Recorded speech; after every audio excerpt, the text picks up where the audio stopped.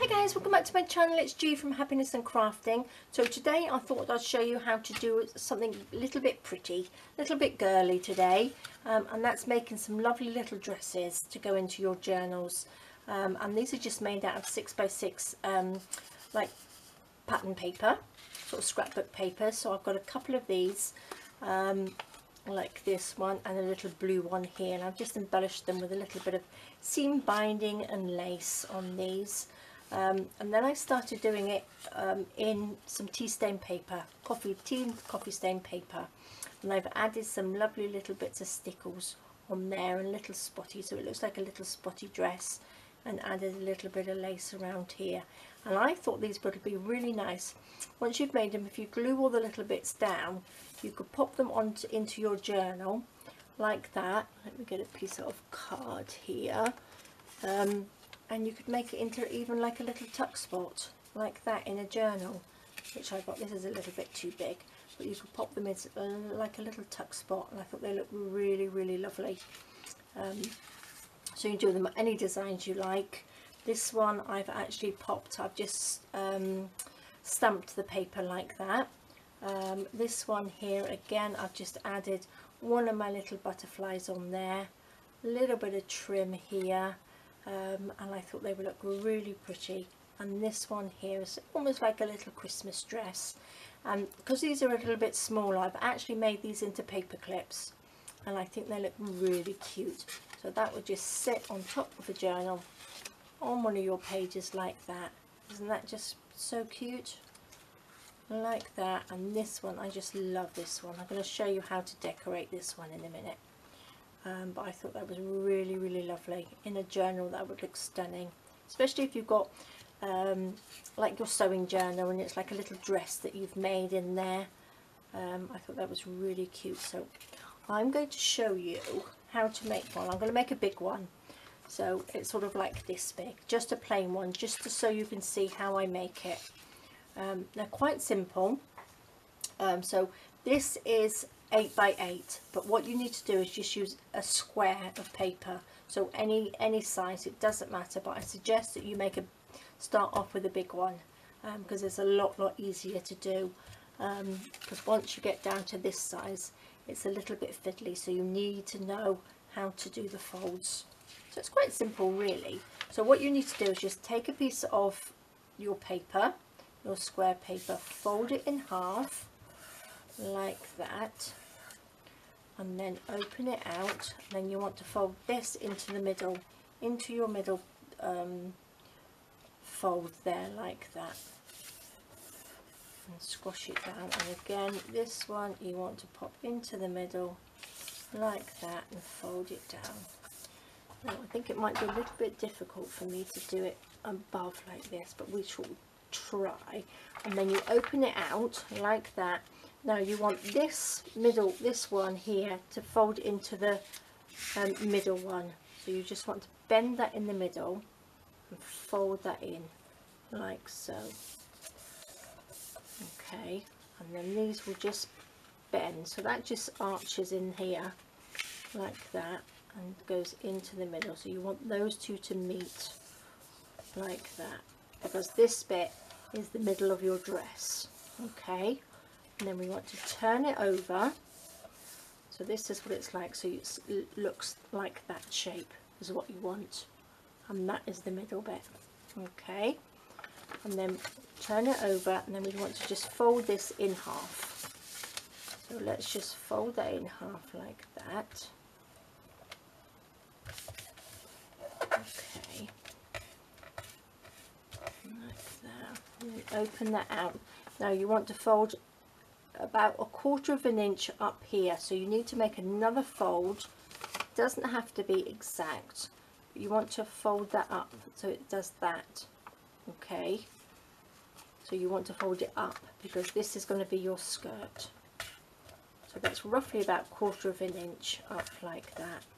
Okay, so then we've got that sort of shape like that, and then we turn it over.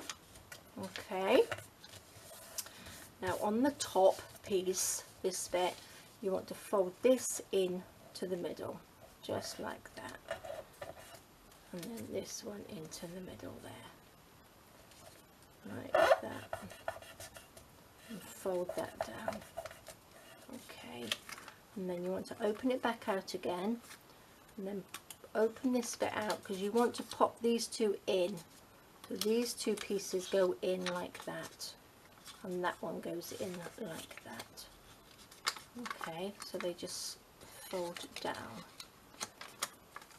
like that, and then this bit just folds down flat. Okay, so that's how that goes. So that probably doesn't look very straight to me, so do that piece again. So this is the back. You want to fold these two down like that, just so you get the mark there. Okay, and then you open them up, open that little bit up like that, and these two have to pop in, and it lies flat down like that. Okay, and then these bits, I'll turn it like this for it, fold against this line here. So you just bend that down, because this is the little front of the dress. So this is like the collar bit. So that folds like that. So when you turn it over, that's like the top of the dress. Okay. I think I've done that upside down. No, I haven't. That's right. Now I turn that over. So I'm confusing myself now, because the slower you do it, the harder it is for me to think. Right, so then we pull this piece out. So turn it over. Now this is the skirt. So we need to make the skirt a little bit fuller. So take this bit and pull it out. Okay, like that. And you want to bend that down so that goes up slightly like that. Okay, so you just pull it up and then just bend it. Same on this side, just pull that up like that and squash that piece down. So then this is your skirt. Okay, turn it over again, and then you want to fold this in to there. Fold that side there, so that's flat, and then push that down, and you want to get this little corner, you want to fold that down so this comes out like that. Okay, and just squash that down. It does it sort of almost on its own anyway, because that's the way it feels like it should go. And then again you fold that in so it's flat, and then this comes out, oops, like that, and then you want to make sure you get to sort of like the corner, and then that just folds down. So when you do it, you feel like it does want to fold like that anyway. Okay, so there we go, that's almost the dress. And then these bits you fold down, because this bit is going to be the sleeve. So it just pops from that point there down like that, and then from this point here, so you just go diagonally like that, and that comes down like that. So when you turn it over, you've got your lovely dress. Look, there we go. So I hope you got that. You can obviously watch it a couple of times. So that's how it goes, and I think that looks really, really lovely. Now what I'm going to do, I've got a little one here that I've made that I'm going to decorate. Now as I've inked the edges here, so as you go, once you've made a couple, you know how it folds. I've sort of like unfolded it and inked the edges just with my little dauber like that. Go around the edges like that and ink it, and I think that just sort of like gives it a little bit of definition in there, so you can do that. So what, and this is the bigger one that I did before and inked the edges. So what I'm going to do now, I'm going to take my little one and I'm going to show you how I decorated it. So it's quite simple. I've got a little bit of lace here, which I've just, it comes in 3, and I've just taken off one of the sections like that. And then what I'm going to do, I'm going to decorate, I'm going to pop it along the bottom like that. So I'm just going to pop a little bit of glue along there. So again, you just can decorate it however you like. I'm going to pop a little bit of glue, so this is the messy bit, along there, and along here, and then just pop that along like that. Can you just sort of tuck that in? It goes along there, that sort of tucks in there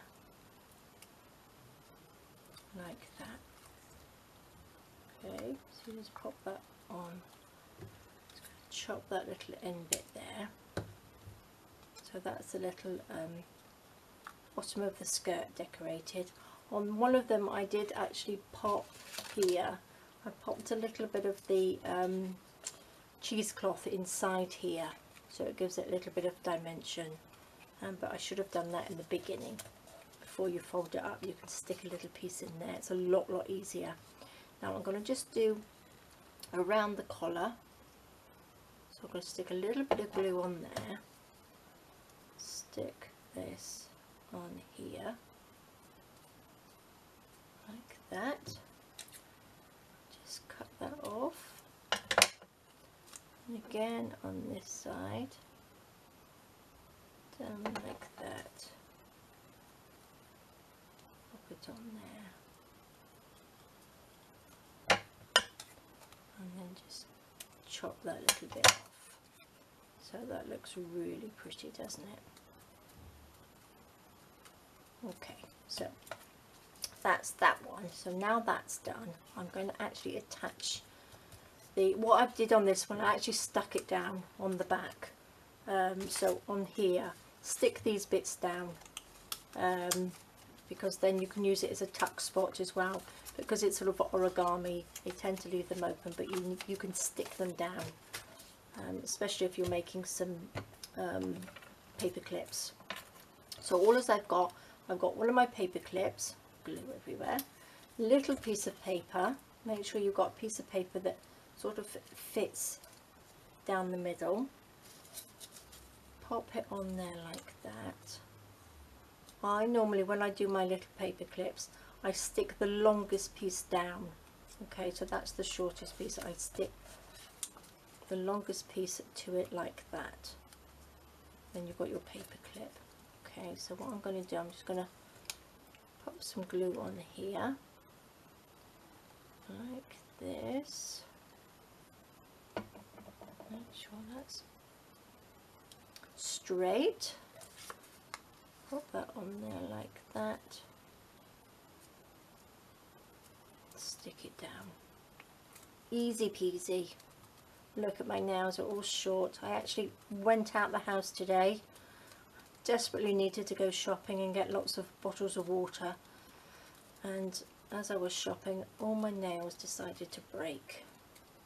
That's carrying 5-litre water bottles, so never mind, I'm going to have to cut them all off now and let them grow. Okay, so that's the paper clip, and that looks nice, doesn't it? Now I'm going to get a little bit of cheesecloth just to pop on the waistband, like this. Pop a little bit of glue on there. So these are quite sort of vintagey, aren't they? Nice pretty little vintagey dress. That can just scrunch up like that. And then again, I've got some of my pretty little rose trim here. It's not really roses, but it looks like roses. Pop that on there, and look at that beautiful little dress. And what I shall do, let's pop some stickles on here. So this stickles is Stardust, this one I'm using, but I also have different ones. Which one's this? That's Diamond, that one's nearly all gone, and this one is Crystal, and they're all really pretty. I like just the plain sparkly ones, but you can get all sorts of different colours. So then all as I did, I put tiny little dots all over the dress like this, all the way over it, and I think it just gives it a nice little bit of sparkle on there. without being too much. Like that. Just little dots everywhere, and it dries really quickly if you've got little dots. So I thought that was really pretty. And then on this one I actually added a little butterfly, so I do have one here, which is a little pink one, like that. So I'm going to add a little bit of this onto there, I think probably a little bit too much, like that, and then add a bit of stickles on there to give it a little bit of sparkle, just like that. But I think they look so, oopsie daisy, so pretty. And again, you can make them out of any paper that you like, as long as you have a square.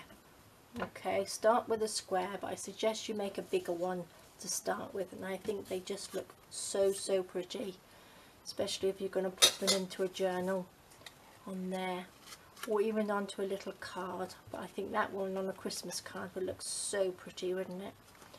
So there we go, guys. I hope you enjoyed that quick little pretty make there. So make them into little paper clips, or little tuck spots for your journals, which would be nice. You could actually probably cut one in half and pop it on the side of a page and have a little tuck spot, or you could fold it in. I wonder if you could fold that in half. That would be quite nice, wouldn't it? You could fold that in half and pop it in on the side of a journal page, and then you could have like a little tuck spot either side of the page. That would look nice, wouldn't it? And then you could have a tuck spot when you turn the page over. It would be on that side too. Oh, that's nice. And because they're thin, you can bend them, so it's really good. Okay, guys, well, I hope you enjoyed that. Lots and lots of ideas you can do with these, and you can use up all your little bits of scrapbook paper as well. Okay, guys, well, thank you so much for joining me. Please do post them. If you make them, post them onto our Facebook group. I'll pop a link down below if you're not a member yet. So there we go, guys. Thank you so much for joining me. Take care, and I'll speak to you soon. Bye bye.